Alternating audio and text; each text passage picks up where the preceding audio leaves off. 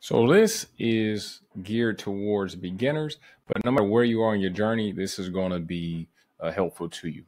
So let's go and get straight into it. This is going to be an IT for beginners course, but no matter where you are, like I said before, in your journey, it's going to be definitely helpful. So let's get straight into it. So if you've never, ever seen me before, I'm Rob. I'm originally from Detroit. I'm a former U.S. Army Staff Sergeant, and now I help people get rewarding tech careers. Why should you listen to me? For one, I'm a veteran. I fought for your freedom. I'm a former Staff Sergeant. I've taught over 15,000 people. I have 12 industry certifications. I have an MBA in information technology, and I'm just an all-around good guy. So as far as the ITF Plus, right? What is the ITF Plus? So the ITF Plus is a certification that is by a vendor called CompTIA. So CompTIA is the leader in the industry when it comes to tech and when it comes to tech certifications. So the CompTIA ITF Plus certification is an entry-level certification, and it's a great certification for students that are kind of exploring a career in IT, people that want to switch to a career in IT, but just not sure if it's for them or if they don't feel like they have the basics and the fundamentals. Also, professionals in a non-technical role who just need to work with IT teams and want to transition into a more tech role, right? So the last but not least, this is an awesome precursor for higher level certifications like A+. So most of my students in the Zero to IT Hero program, they go through ITF Plus, and the pass rate for A+ usually shoots through the roof. So the ITF Plus has 75 questions. There's going to be multiple choice. You got 60 minutes to knock off those 75 questions. Now, it's a maximum of 75 questions, right?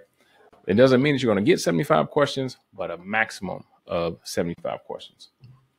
All right. So the passing score is 650 out of 900. All of the CompTIA exams are always on a scale out of 900. So right now we're going to actually go into the actual practice questions, right? I want to get you guys into critical and analytical thinking, so you will be, well versed when it comes to knocking these questions out. Now, this is going to be a really good barometer, a really good gauge for you to know exactly where you are. Right now, I want you to put in the comments, are you a beginner? Are you mid-level? Or are you an expert? If you are mid-level or an expert and you get any of these questions wrong, you are a beginner, okay? If you get any of these questions wrong, you are a beginner, and this is going to prove that, all right? So just make sure at least that you get 80% of these right. If you get 10 or more wrong, you really need to, work and hone in on your skills. This is just foundational stuff. And I think a lot of times people, when they think about fundamentals, when they think about the basics, they think about easy stuff. But as complex as Texas, not Texas, goddammit, but as complex as tech is right now, the basics are a lot more complex than you would think they would be. Okay. So we're going to be going through all of the domains inside of the ITF Plus exam, and we're just going to be pulling questions from each thing, right? So the first couple of questions are going to be super easy, and then we're going to ramp it up from there. Make sure that you are following along and answering the questions, taking notes, so on and so forth. So first question, which of the following best describes the function of a CPU? A, it stores data permanently. B, connects a computer to the internet. C, executes instructions from programs. D, provides power to hardware. What do we think? So all of you guys should have picked, move this up here. All of you guys should have picked C, executes instructions from programs. So the CPU is just the brain. It is the most important part in the computer, and it does all the processing and executes instructions from software and performs calculations and manages processes. Next up, which numbering system is commonly used in computing and consists of zeros and ones? Is it A, decimal? Is it B, binary? Is it C, hexadecimal? Or is it D, octal?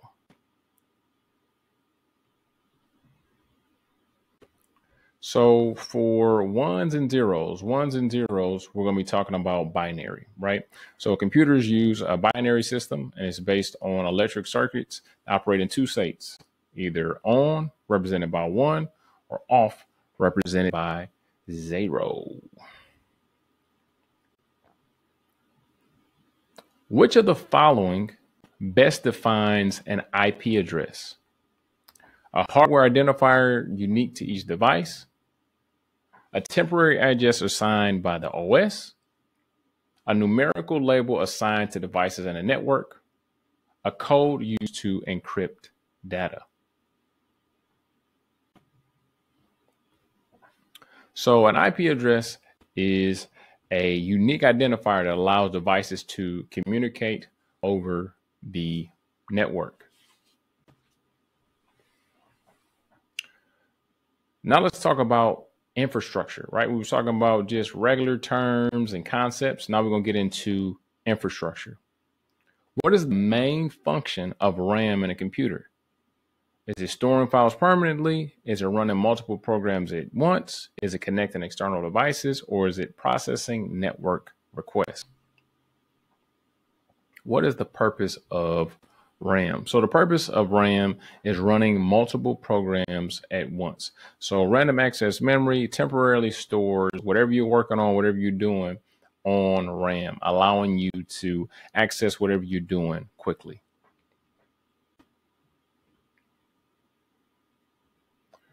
Which cable type is commonly used to connect a computer to a wired network? Is it A, HDMI, B, USB, C, Ethernet, or D, SATA?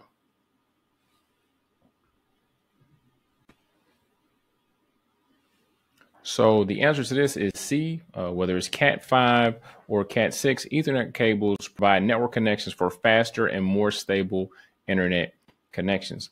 Now, and we're going to do a few more questions like this, but if you are stumbling and fumbling on any of these questions, you definitely need to hone in on your skills. And then, like I said, if you're a beginner, most likely you should know any of this. But if you had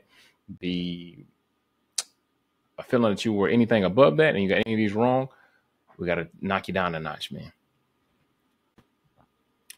All right. Which type of software allows the operating system to communicate with hardware components? Is it A, application software, B, system software, C, device drivers, or D, firmware? What do we think? So you guys should already know that the answer for this is going to be C, device drivers. So device drivers are software programs that enable you to use devices with your software. It basically tells your computer, your laptop, whatever you're using, hey man, this is what I am and this is how we work together. So if it's printers, graphics cards, or USB or peripherals. Which of the following file types is commonly used for document storage? .exe, .mp3, .pdf, .jpg. So for this, it is definitely going to be C for PDF. So PDF is widely used for storing and sharing documents because it maintains formatting across devices. What is an algorithm in computing? Is it a computer virus, a processor set of rules to solve a problem, a programming language, a type of database? So algorithm in computing and just in general is just a step-by-step process for solving problems or performing tasks in computing.